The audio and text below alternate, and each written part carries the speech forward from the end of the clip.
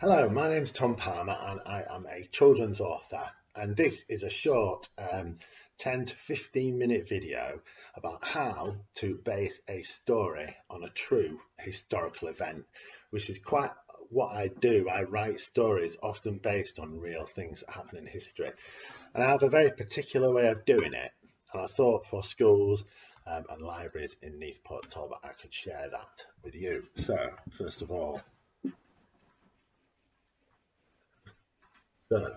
when I write a story, what I do is I ask myself 6 questions, especially if I'm basing it on something real that I know happened in the past.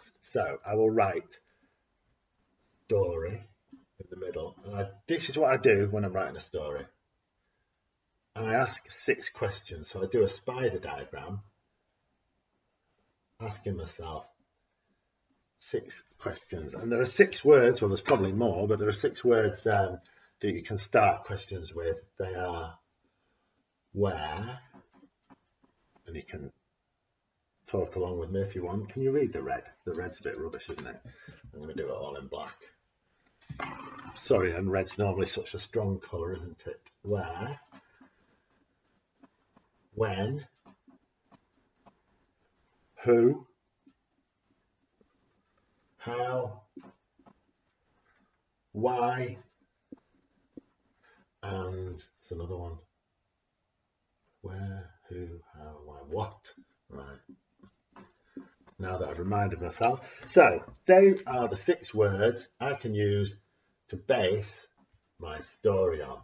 And this is what I do. And what I thought I'd do is, I thought I'd go through like how I worked out one of my books using this technique.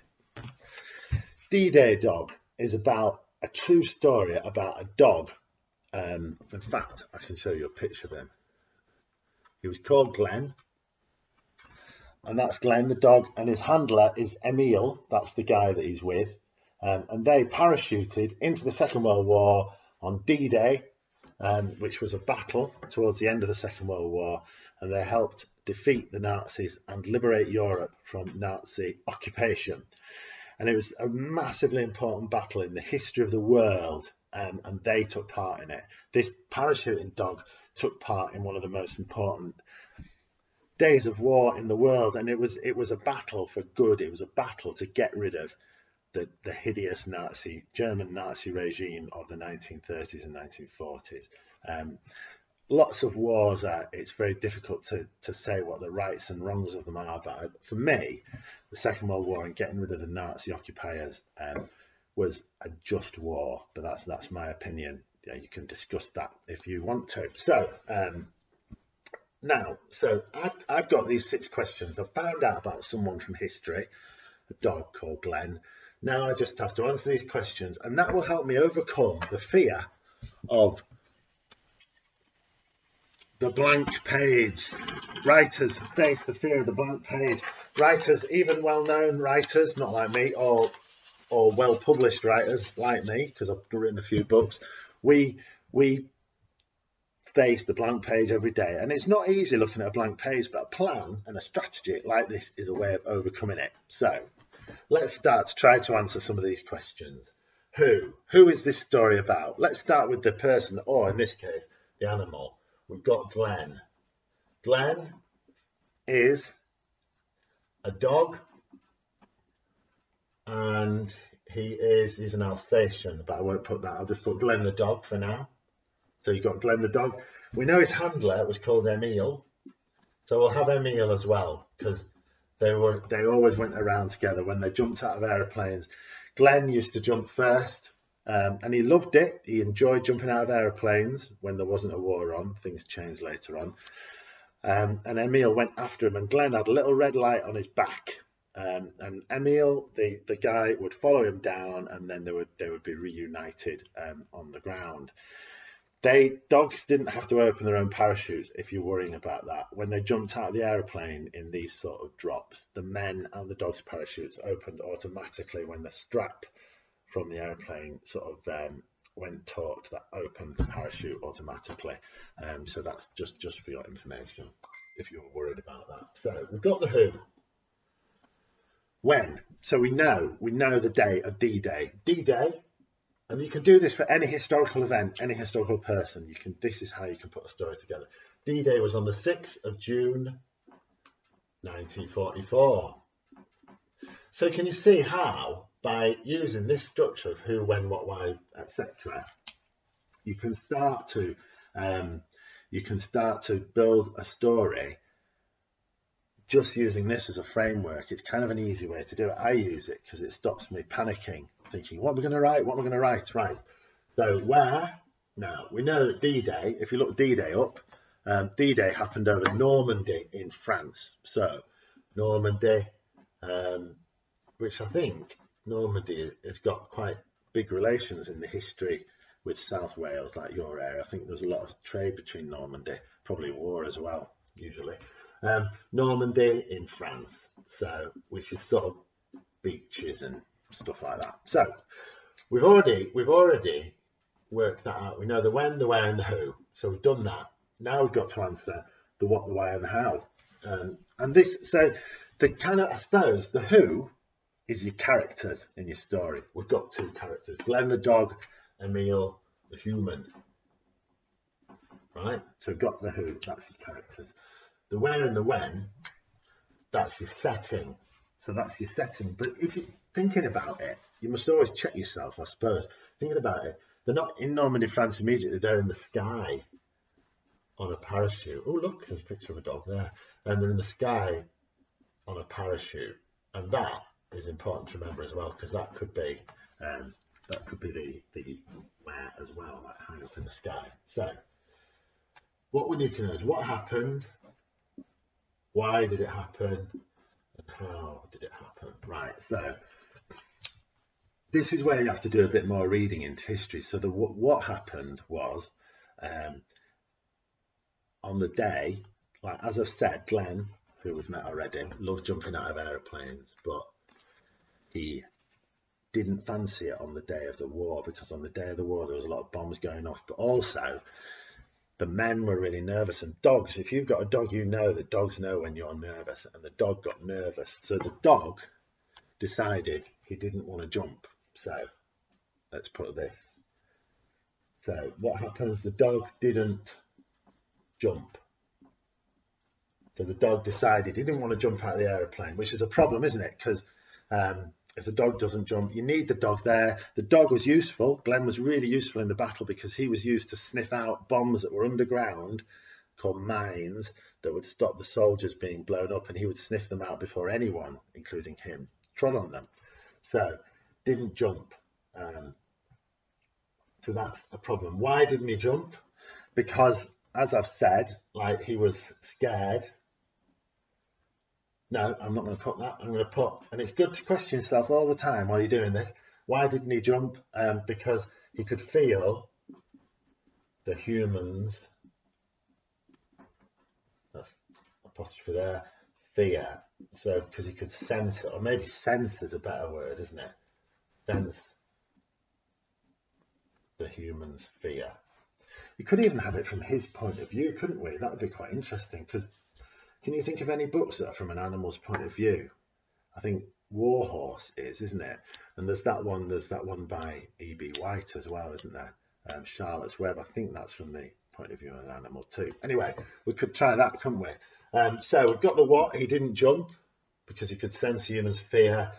How did things end up? Well, it's a bit depressing, that bit, but I suppose I've got to tell you. So in the end, it's not that depressing initially. In the end, like Emil, his handler, we've got to put it in because it's true. Emil chucked him out of the plane. So Emil, the human, threw the dog out of the plane with his parachute on. He wasn't just throwing him to his death. So there you've got it. So we've answered all those questions. So we found out about something from history, and we've answered those questions. Now, the question is there enough there for us to write a story? And we'll go through it now and see if we've got enough to write a story. We've got Glenn and Emil. That's our characters.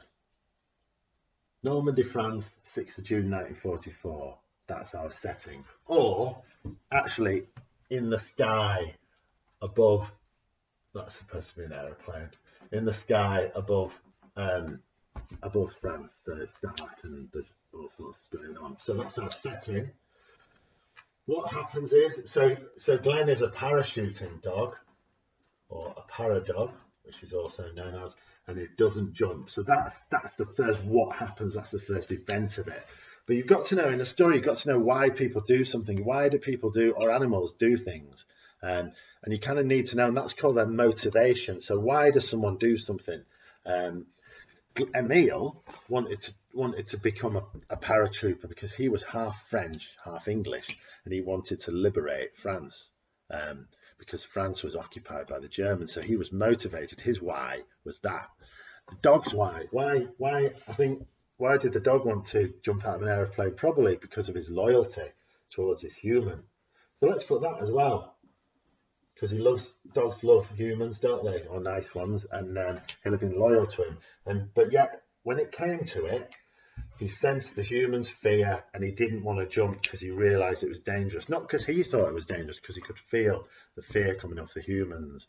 And then it finishes. So the event finishes with Emile throwing the dog out. So where would you start? So what I would do now is, having done that thing, I would now put here, I would start to put a plan. So I'd do stuff like, I'd say, in a plane, dog and man about to jump,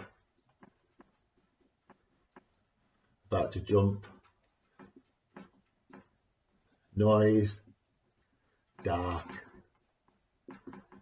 fear. So we've got that, haven't we? We've sort of worked that out. Noise, dark, fear. Dog refuses, looks into the eyes. This isn't actually what happened in my book in the end. I could do this as another story. Looks into eyes of man, and then you know the rest. He gets chucked out of the plane. Then how does he feel? That for me, like, my story isn't like that. My story is from the point of view of a boy who finds out about Glenn and Emile. But this story, I quite fancy writing this, because you might say what we've done from this, by asking those questions, who, what, when, where, why, who, where, those, we've got a situation now where we've got a dog in the plane, him and the man are about to jump, the dog's ready, but then there's noise, there's darkness, there's fear, and the dog refuses because he can see in Emile, the man's eyes, his fear. What happens next? And that could be a story. And he loves his master, and his master looks into his eyes and he knows his master's afraid. Then his master chucks him out of the plane. Then his master jumps out after him. Then what happens? So then you could take the story further. They're going down. How's the dog feeling? Is he resentful of what the man did, or does he understand, or is he so loyal to the man that he'll do anything for him? They're the things you can explore in the story. But what I wanted to tell you this for was, I wanted to show you that is how I write a story. I just ask myself 6 simple questions and then try and make sense of how something from history, something that I know about, that I've read about, that I've seen a film about, that I've found out about, I can turn into a story that I can write. That is how I go about writing a story. And in the next video I'm going to do for Neath Port Talbot schools and libraries, and we're going to do the editing. So we're going to start, I think what we'll do is we'll start this story. If you want to watch the other video, we might start it. So I'll keep this bit, I'll erase this bit, and we'll see how we go. Thank you for listening. I hope that was useful in helping you plan a story from a historical fact. Thank you for watching.